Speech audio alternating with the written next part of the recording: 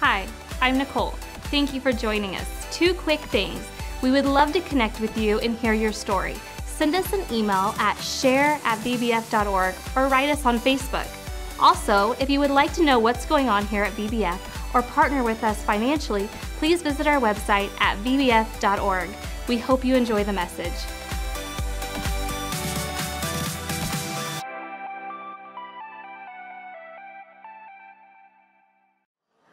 What are you doing? I know. What have you been doing to your brother? I know. You don't know? I just scrubbed him. You were scrubbing him? Yeah. Oh, Ethan. Ah! Hi. Bathroom. I knew you two must have been getting into something, but I just didn't imagine it would be this. Oh.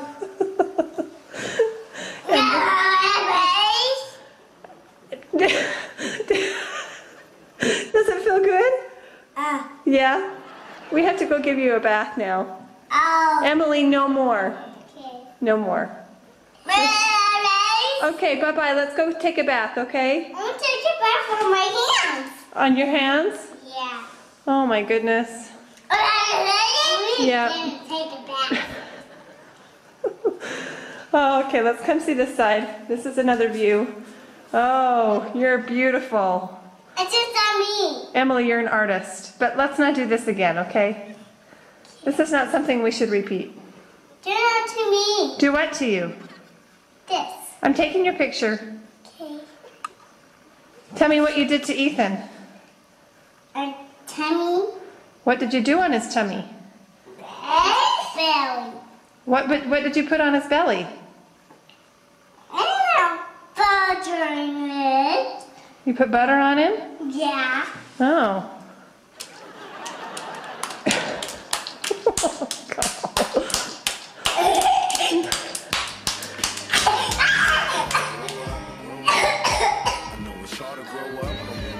Okay, that's enough. Bye-bye. Bye-bye. But it's time to grow up. But everybody gonna grow up, grow up. So how's Bakersfield doing tonight? Good? Yeah, my name is Pastor Jim, and that was the infamous peanut butter baby. How many of you have already seen that video? Now, what was funny is I was talking to my kids, and they said, Dad, this video went viral, and there's songs to this baby and everything. And so if you want to have some fun after church tonight, Google peanut butter baby song compilation, and you'll be entertained. But there's a reason why I wanted to play that video, and it's not just because it's funny, and I do think it is funny. And I think when we come to church, we should be able to laugh, right? You should be able to have a good time. How many of you need to laugh a little bit extra tonight because of things that you're going through? And see, Pastor Ron has really built this into the VBF culture from years and years ago, and that is church should be a place where we get serious with God, but we have a good time doing it, right? And so I want to say hello to everyone that is tuning in online. You're missing out on the fun here live on the campus. And so if you're in Bakersfield, shame on you, all right? Unless you're at the Northwest campus, then we're excited about that. So hello to all those guys over there on Coffee Road, hanging out at our Northwest building. But we're in a series at the new campus in Thousand Oaks. We're going through the book of James, and we're talking about spiritual maturity. And I just love that video. It kind of reminded me of my kids growing up. It's hard to believe that my middle daughter is 21 years old today. It's her birthday, all right? So a little shout out to Mackenzie, or as she likes to be called Kenzie, not Mackenzie, but Dad calls her Mackenzie.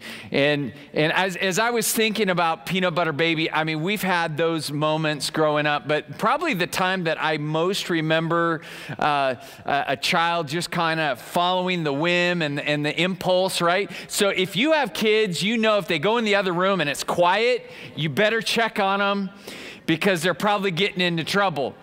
And I remember still in high school, my sister was visiting us with her boys, and her boys were little.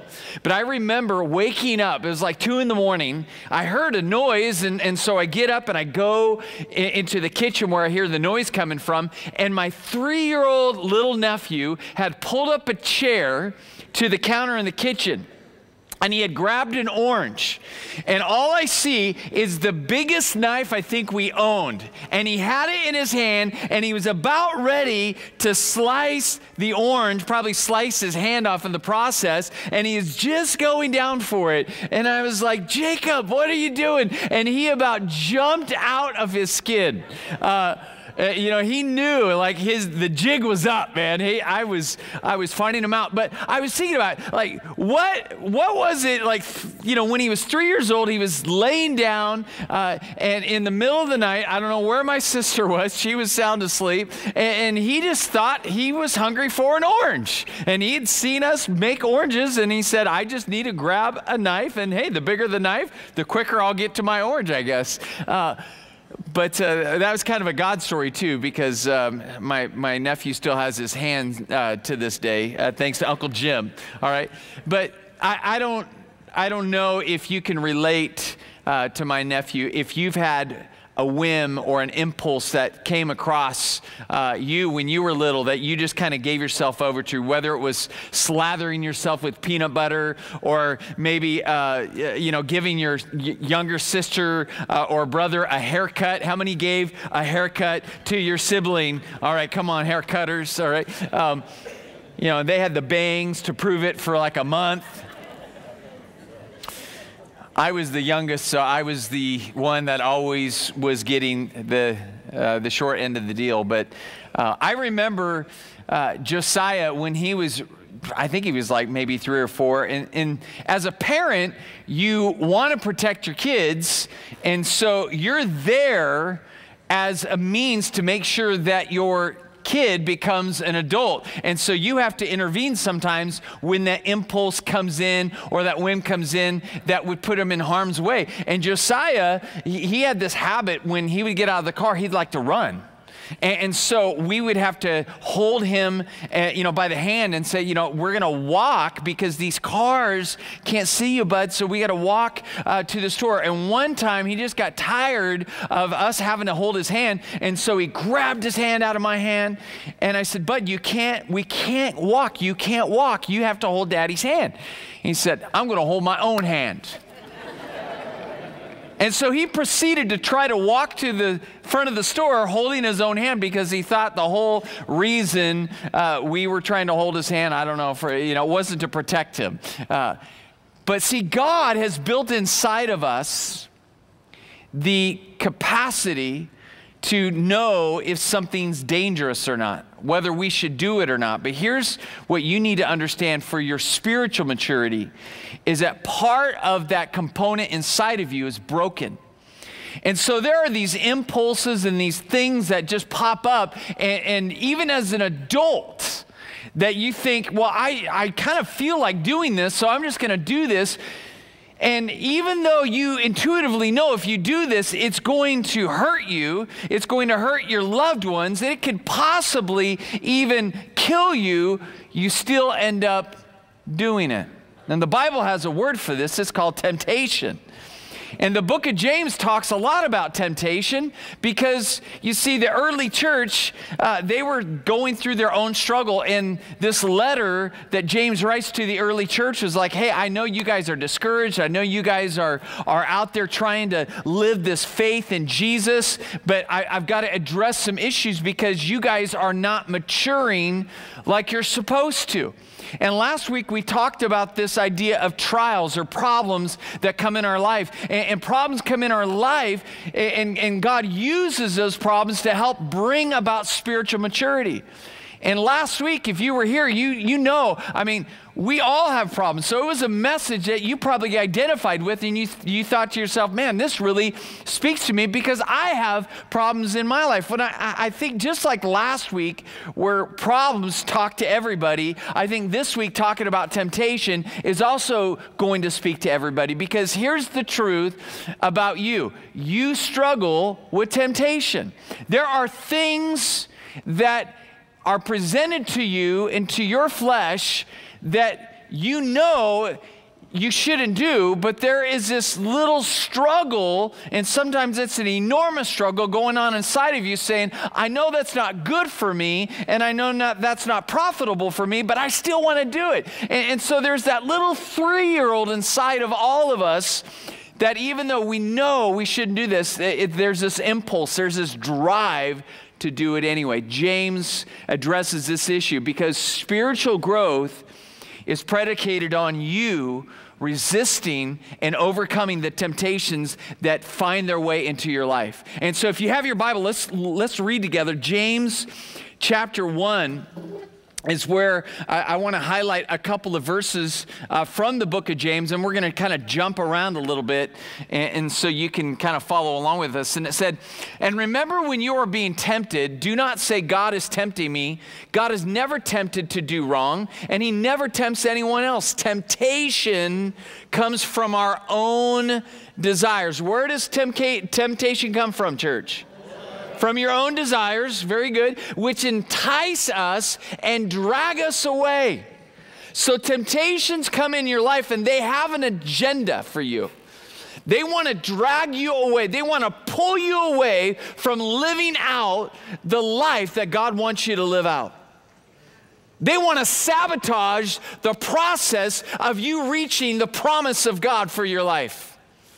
That's why they're there. They're going to drag you away. These desires give birth to sinful actions, and when sin is allowed to grow, it gives birth to death.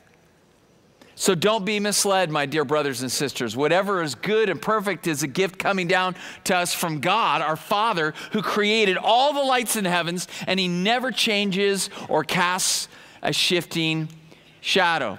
Now, I want to highlight a couple things with this. With these scriptures, with these verses. The first thing is this. He says, temptations grow and become something that can kill you. Sin and these desires that produce the sin, then produce death. It gives birth to death. One of the saddest moments as a pastor that I've ever experienced, and I've experienced a lot, was seeing a young couple that were friends of Tara and I's get pregnant with their first baby, and all the way up to the time that they're about ready to have the baby, this is like, I think she was maybe 36 weeks. So, I mean, the baby could be born, be healthy, but the baby wasn't quite ready yet. And they were involved in an auto accident. And there wasn't a major injury in the auto accident. And so they were, looked at. She was examined. The baby, was examined, the heartbeat and all of that, and they were released. And that weekend, after the accident, she noticed that the baby stopped moving. And so she went back in to be checked again, and they couldn't find a heartbeat. Somehow, in that auto accident that happened on Friday, did some damage to the baby where the baby ended up dying over the weekend. And so here was this precious young couple, friends, close friends to Tara and I, that have just lived about 9 months of their life excited, anticipating the birth of their firstborn baby. I mean, at this point, the nursery's set, the baby showers have been done. I mean, they are ready for the baby with excitement. And then we get this news, the baby is gone. And so they have to go ahead and give birth to the baby still. And so we get word of this, and we're down at the hospital, and Pastor Ron's there, and a bunch of our friends were there. And I mean, we are praying for a miracle. We're praying that God would resurrect this baby in the womb. And we're believing for God to do it. But the baby is born, and this precious little girl isn't alive. We know she's in heaven, But I have to tell you, that was one of the saddest moments that I've ever had as a pastor, watching this young couple that were just days before this filled with excitement and just thrilled with this baby that was going to come, to be holding their baby who was no longer there but was in heaven. And it's kind of a graphic picture that James is writing here. He says sin is very much like this. It's got all these promises and all this excitement. You're like, oh wow, this is going to be the best thing for me. And then you get all excited, you get ramped up, and then you give birth to this thing that you think is going to be this exciting moment or this wonderful event for your life, and it actually feels like death.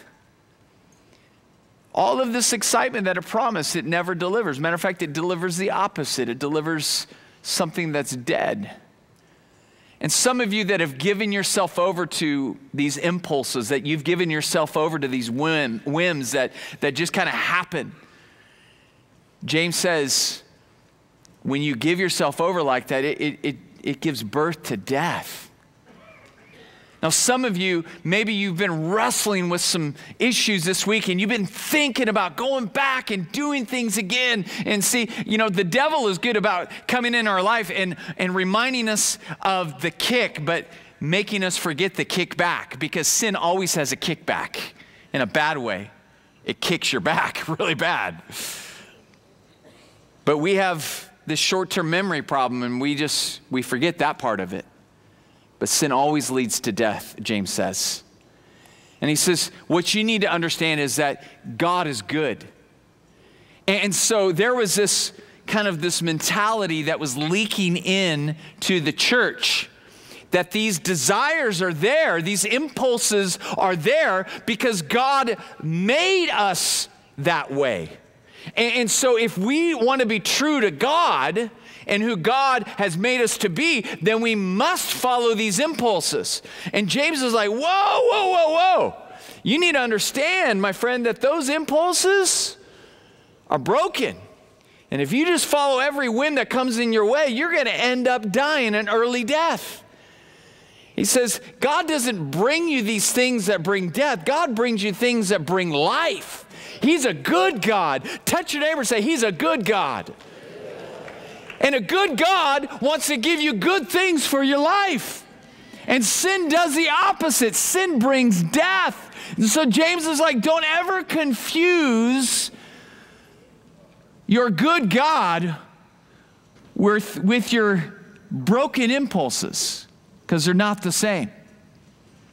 He says, your good God that has good things in store for you actually has built inside of you the ability now through His Spirit to resist those urges and impulses that want to carry you away and kill the dreams and the promises that God has waiting for your future.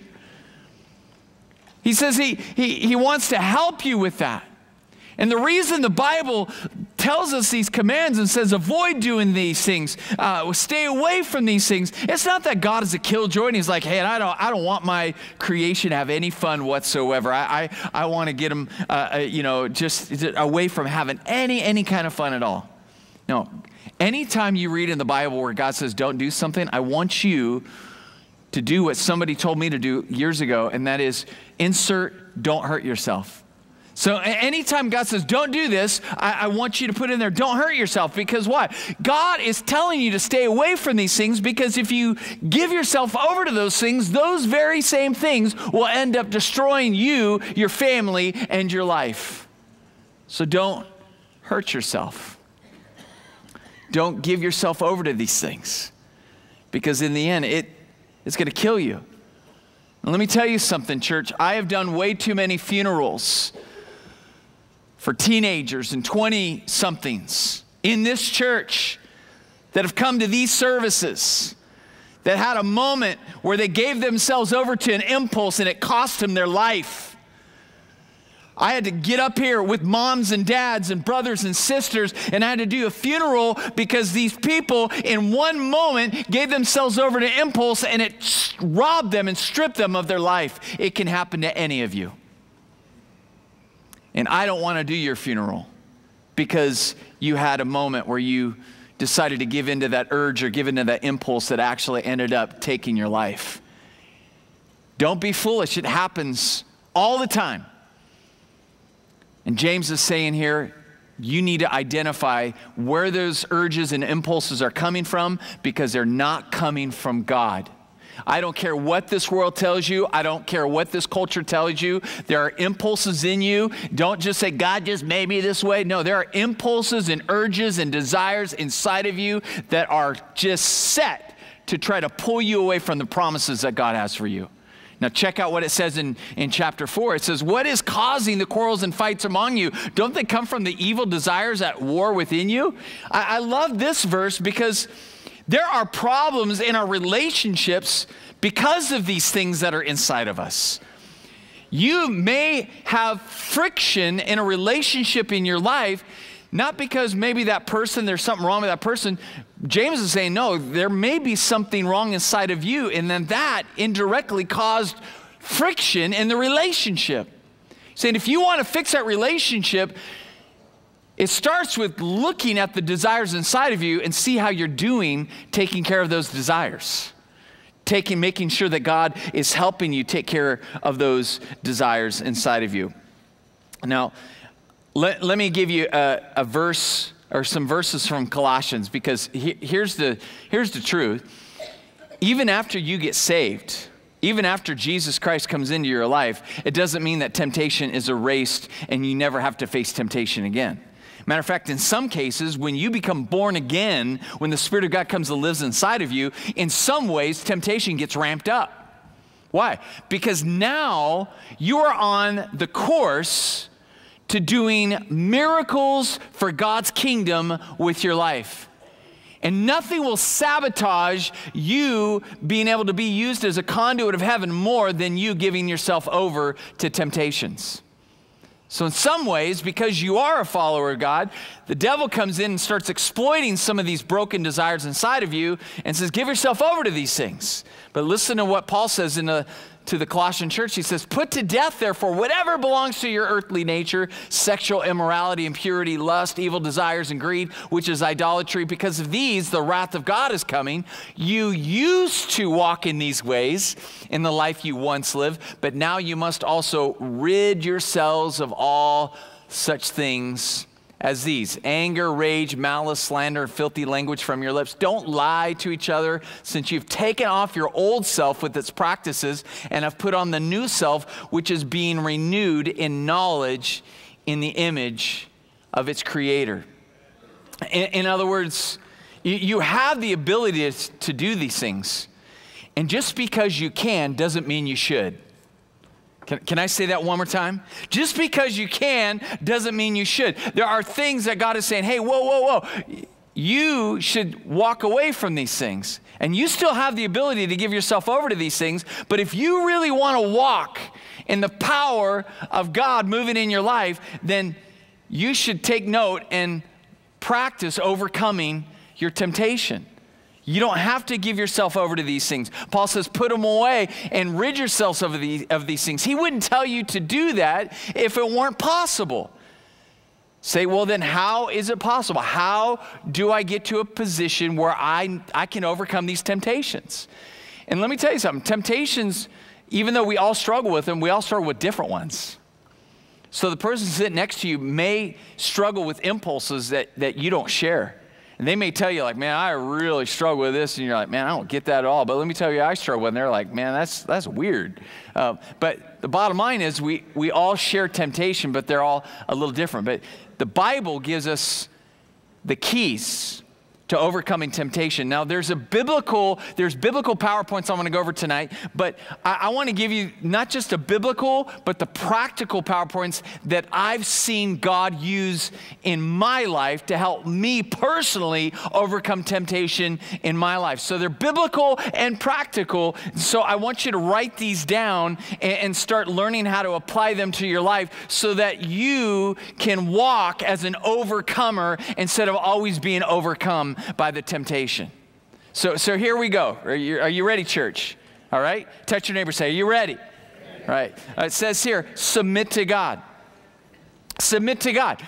Now, this kind of is a generic PowerPoint, but it's a powerful PowerPoint and one that many Christians aren't living by. And there's a verse in chapter 4 that says, submit therefore to God and resist the devil and he will flee. Submit therefore to God, resist the devil and he will flee from you. Draw near to God and he will draw near to you. Cleanse your hands, you sinners, and purify your hearts, you double-minded. And a lot of people, when they start following Christ, when they become born again, they focus on this idea of like, I got to resist the devil, man. God wants me to be a good Christian, so I'm going to resist the devil. And my friend, I commend you for doing that, but it's not just about resisting the devil. Matter of fact, the more important part of that sentence is the part that's before the resisting the devil part, and that is submitting to God. Now, this is a military term. When Paul is writing it, James is writing this is a military term that's saying get in your proper rank. Now, if you've served in the military, you know that if you're a private and your sergeant comes, yes, sir, right? Yes, sergeant, no, sergeant. You know, and if you're a sergeant and then the captain comes and then the major comes and then the general comes, I mean, you have proper ranks within the military. And what James is saying here, if you really want to learn how to overcome this temptation, it's learning to be in proper rank to God. See, a lot of people miss this because a lot of people say yes to Jesus and they make Jesus a part of their lives. But they don't line Jesus up as the captain of their lives, as the commander of their lives. And there's a difference of having Jesus part of your life and having Jesus as the commander of your lives. That's why I don't like the term Christian, because the term Christian is too generic for me. If you ask an American if they're a Christian, they're going to say yes. But if you start talking this way, saying, are you a follower of Jesus? Then it sounds different. A follower of Jesus is somebody, guess what, that has a leader named Jesus that they're going after.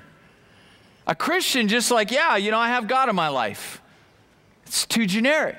See, some of you, I'm telling you, your breakdown is the fact that you just have Jesus a part of your life, like you have football, like you have Krispy Kreme, like you have your job, like you have your money, like you have your family. And Jesus didn't come into your life just to be another part. Jesus came into your life so that he can be your leader, your commander, your captain, your king. And when you start living your life as Jesus, living as your commander, then things are different. Because you don't do what you want to do anymore because you're getting your plans, you're getting your commands from your commander. I know what I want to do, Commander Jesus, but what do you want me to do today?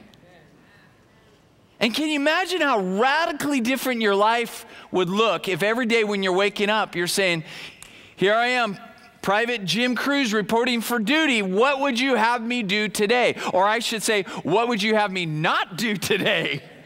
Right? And then Jesus is going to be there leading your life.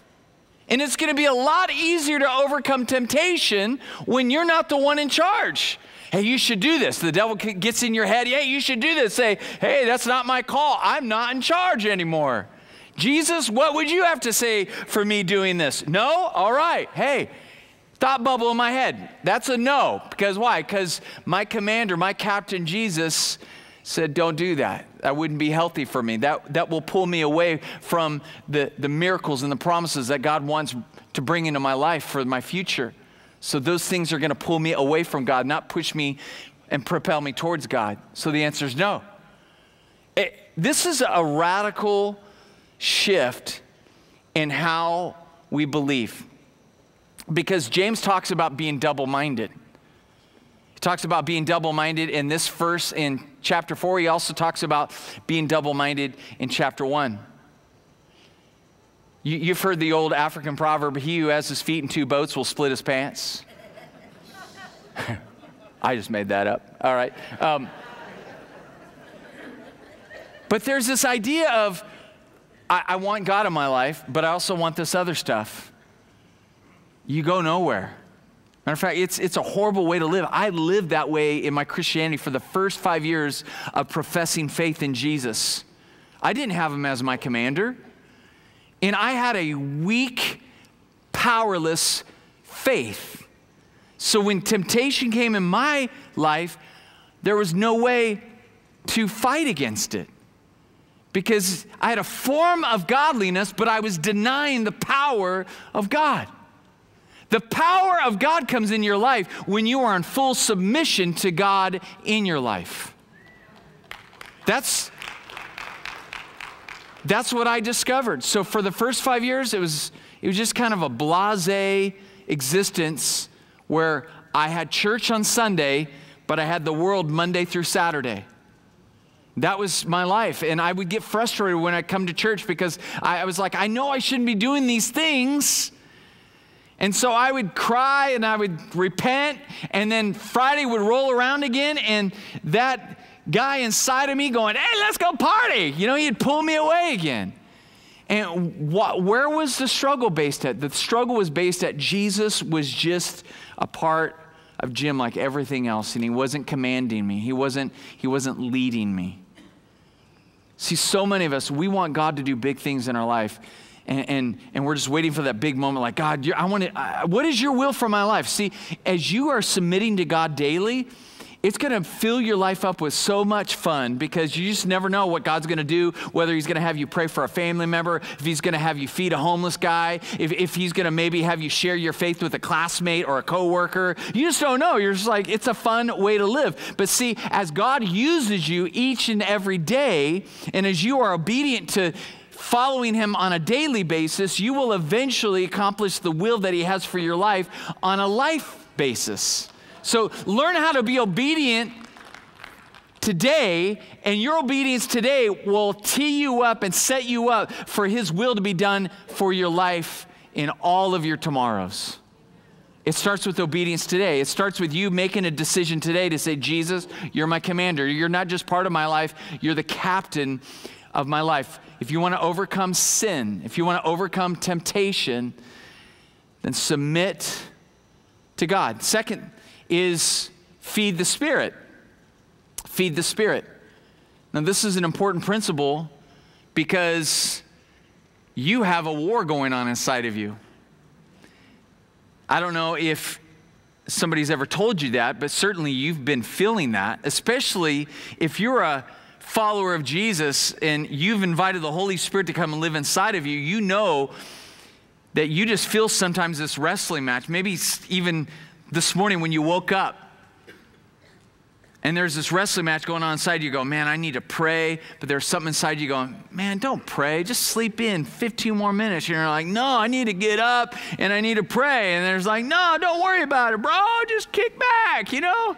You got a long day. You need your rest. And and then there's this internal like wrestling match going on. How many know that wrestling match? And it's just going on, whether it's like what you should do in the morning, to like whether you should look at that person that you're not married to, or maybe it's, you know, to talk about somebody you know you shouldn't be talking about, and you got this thing going on inside of you. You go, man, what is going on? Galatians, the book of Galatians talks about this struggle, talks about this war. In chapter 5, it says, but I say, walk by the Spirit, and you will not carry out the desire of the flesh. Remember, that's what James said it was, your desires, your impulses. He says, for the flesh sets its desire against the Spirit, and the Spirit against the flesh. For these are in opposition to one another, so that you may not do the things that you please. In other words, if you are feeding the Spirit of God inside of you, when the temptation comes, that spirit man, that spirit woman inside of you, I mean, it's pumped. I mean, it's taking the pre-workout. It's got the protein going. It's like, bring it. I'm ready for you. And before that temptation is even able to like come out and say, all right, let's do this, your spirit, the Spirit of God inside of you has already got that desire in a headlock, and that desire is tapping out. But you have to be intentional to make sure that spirit man, that spirit woman has been given the nourishment and been given all the things it needs in order to win those battles that rage every day of your lives. So here's the question. How are you doing and feeding the Spirit of God inside of you? How healthy is the Spirit of God inside of you? Is he strong? Is he ready to fight any fleshly desires that come your way? Or is he anemic and weak because he hasn't been fed? He's been starving, and you know, the desire comes out and says, hey, I'm going to get you. And the Spirit of God is just so weak and pathetic, just laying there, dormant. And Galatians says, if you want the Spirit of God to have the victory over the desires of your flesh, then you have to be proactive in making sure the Spirit of God is being nourished in your life. Now, how do we do that here as a church? Well, let me give you these three so you can write these down. The first way we help feed your spirit is we have gatherings like this on Wednesday nights, on Sunday mornings. And when you come here, we're praying that God would inspire you by his word so that you'll be encouraged to go out there and live more for God than you did when you came in. And for the most part, that always happens when you show up, right? That's why I tell people, hey, I know sometimes you don't feel like coming here, but just showing up is half the battle. So when you show up, you're already halfway to your victory. Come on, somebody, that's good. You need to know that. You're halfway to your victory just by being here. And when you leave here, how many times have you left here going, man, I am so glad I came.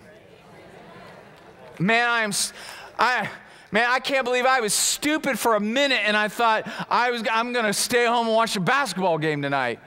Like, that was dumb, man. I feel like, man, I am on fire for God. I feel like God just like reconnected me and reignited me, and I'm ready, man, I'm ready to go and talk to my family tonight about God. I'm ready to go and rededicate my marriage back to God. I mean, that's why we say don't miss and forsake the gathering together. And I know some of you that are watching at home, you don't have that ability, but that's why we also really, you know, give you encouragement to get involved in a life group. Now, this is a little different than these big gatherings like this, but a life group is still going to help inspire you and encourage the Spirit of God inside of you. Because, and a lot of times in the circles, it's a lot more powerful because you're dealing with more of like a one-on-one basis with other people. So people are able to lay hands on you and say, hey, I just want to pray for you, and we all want to just gather around you and pray because we know you're struggling like that. It's harder to do that in a bigger setting like this. So get into a life group is my point. And so I don't know what life group to join. Go into the lobby and say, hey, give me your list of life groups, and we'll make sure we get you one. You know, just gathering in a circle of people, whether it's at a home, whether it's at a Starbucks, whether it's at the man cave, whether it's at the women cave. I don't know what you guys call it here, but whatever it is, just circling up with other people is going to be beneficial for you because it's going to be helping you feed the Spirit. Here's the second thing we do besides just the gathering together is worship. Worship is warfare for the Spirit of God living inside of you. So when you are singing the songs of God, songs of praise, songs of worship, what you're doing is you're igniting the presence of God in your life.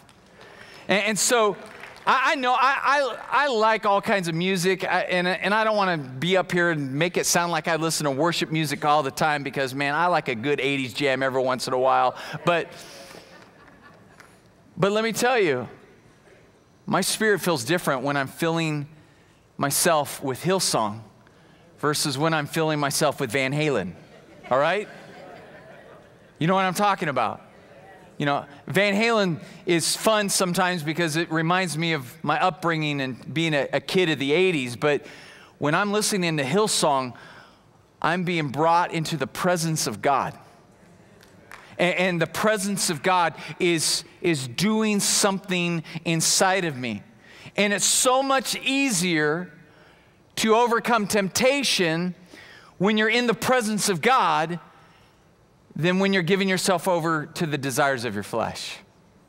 So worship is warfare for you, overcoming the temptation and feeding the Spirit. And here's the third part, and this is probably the most significant one, and that is being in the Word of God, the Bible. Knowing the Word of God. Reading the Word of God. And not just reading it for information, but reading it for transformation.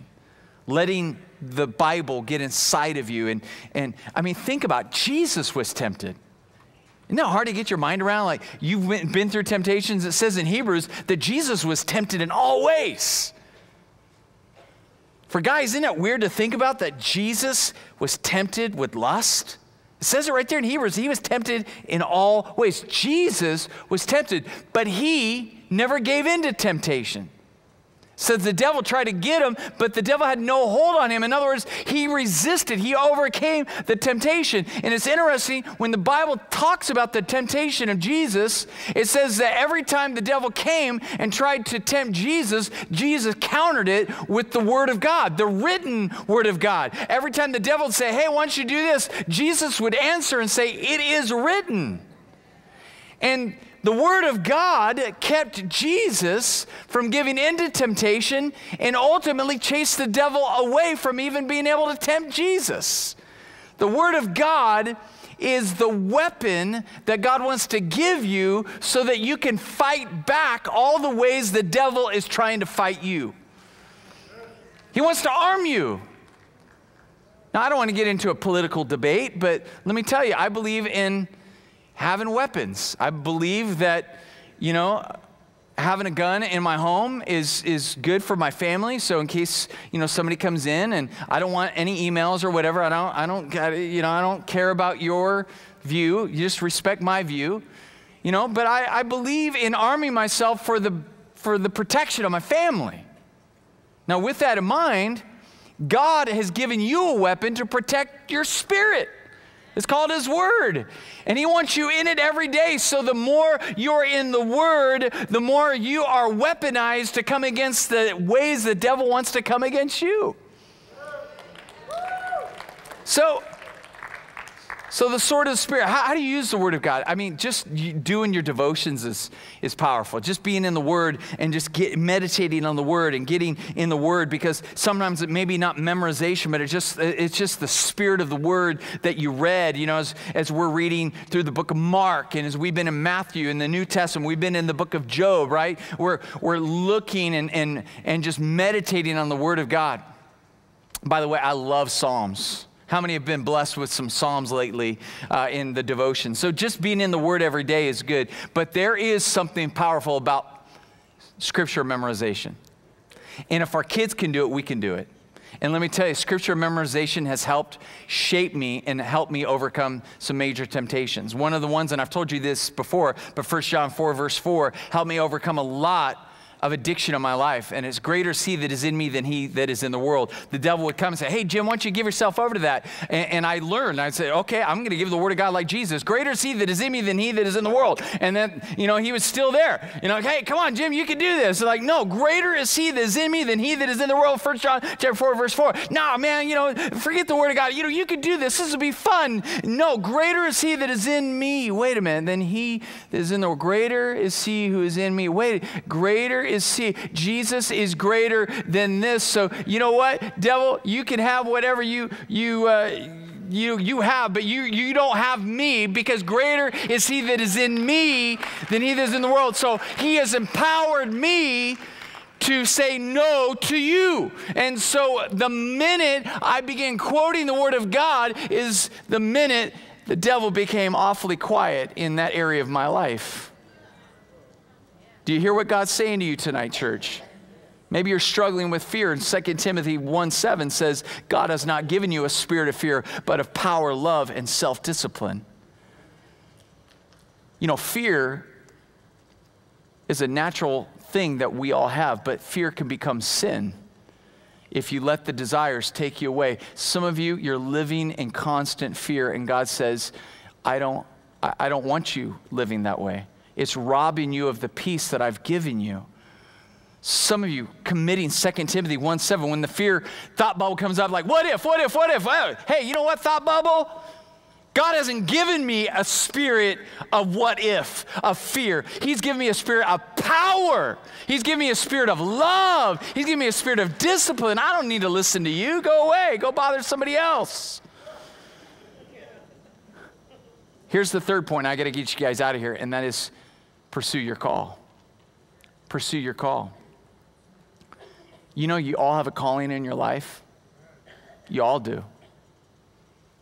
The calling we all share together is that Jesus has commissioned us to go and share our faith with other people. You've been called to share your faith in Jesus with other people that don't yet know Jesus. We've all been called to do that. But I do believe beyond that, there's a special calling in your life. And here's the reality. You will overcome temptation quicker when you're pursuing your calling than if you weren't pursuing your calling at all. Let me give you the scripture. It says in 2 Timothy, it says, run from anything that stimulates youthful lust. Instead, pursue righteousness, righteous living, faithfulness, love, and peace. Enjoy the companionship of those who call on the Lord with pure hearts. See, it's harder to overcome temptation when you just stop doing something and don't replace it with something new. And so a lot of people go back to old ways because they haven't filled in their old ways with new ways. And God came into your life not just to get you to heaven, but to get heaven into you. So that as heaven is moving through you, you will be so preoccupied with heaven moving through you, you won't want to go back to old ways. You're going to be so infatuated with God using you that it's not going to attract you anymore because you're saying, hey, what God is doing in me now is way better and gives me a better high than anything that I've ever done that made me high the other way. So I choose God. But here, the reason a lot of people go back is they're bored. They haven't replaced the things that they used to do with new things. And so a reason a lot of Christians keep going back to the old sin and old temptations is because they're not actively pursuing the calling of God for their lives.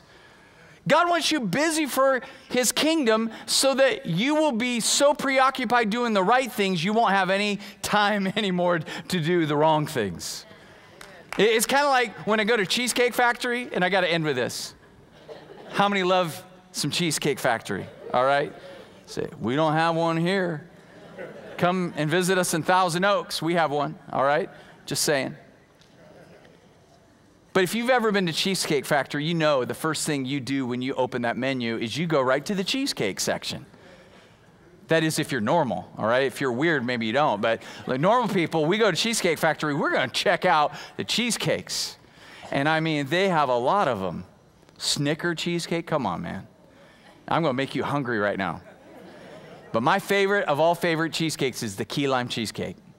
I just love me some key lime pie, so key lime cheesecake is even better because it's key lime and cheesecake, all right?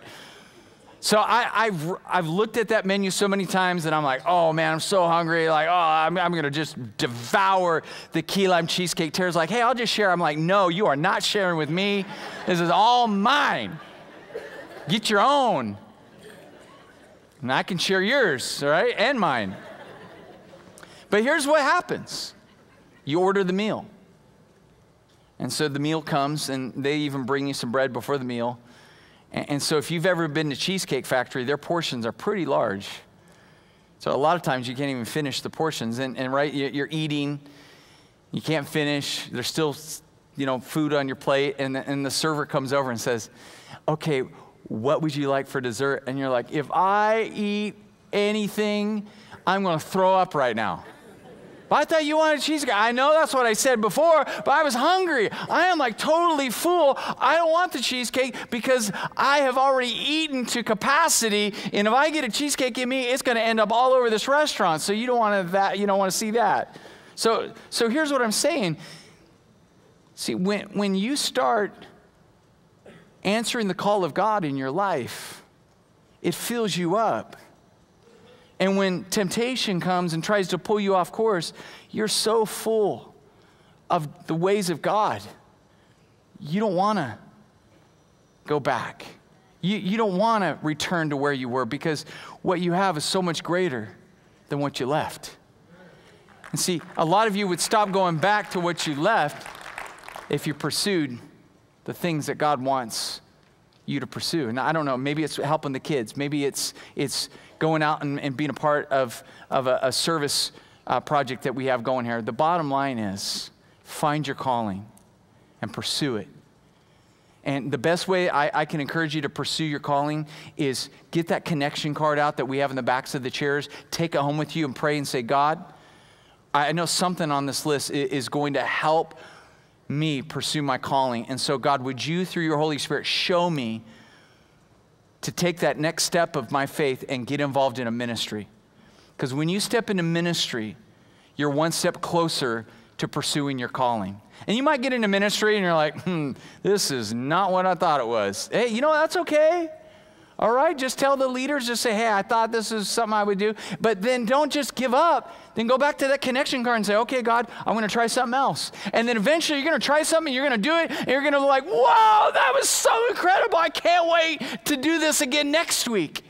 And then you're pulling other people in, and it's just this dynamic, powerful thing that you've introduced to your life. And then somebody taps on your shoulder and says, hey, you want to go and do some other stuff? You're like, no way, man.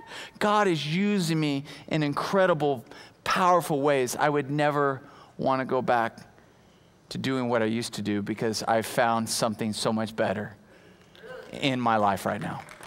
Does that make sense? We could go on and on. There's other ways to overcome temptation, but I'm telling you, these are biblical ways, but they're also practical ways that I've implemented into my life, and I've seen God give me victory after victory after victory after victory. And with every victory comes you stepping one step closer to unleashing all the promises of God that He's called for your life. And who doesn't want more promises of God coming into their life? I know I do. Don't let temptation stop you from receiving those promises. Let's pray. Father, I thank you, God, so much for your word tonight.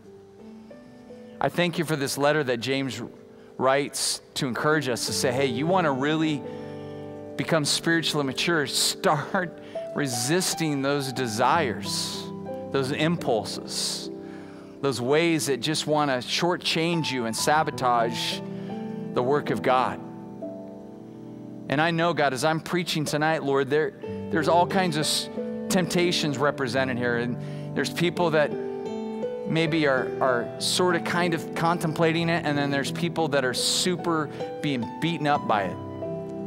But God, whatever place we're at with our temptation, God, would you bring a breakthrough to VBF tonight? Would you bring us a breakthrough, God, so that, God, instead of us always being overcome in our temptation, Lord, that you would charge us and empower us to be the overcomers and the victors that you've called us to be, because your Spirit lives inside of us. God, we don't just want you a part of our life. Lord, we want you to be the commander. We want you to be the captain. We want you to be the king of our lives. While everyone is praying, if you're here tonight and you've never made that step to let Jesus be your commander, to be your captain, tonight I've got to dismiss you because we're out of time. But if you want to make that decision, I want to invite you up here to one of these prayer leaders and say, man, tonight's my night. I want to give my life to Jesus. I want him to be the captain. Maybe some of you have been running from God, and this has been your first time back at church in a long time, and you're just like, man, this message is for me. I need to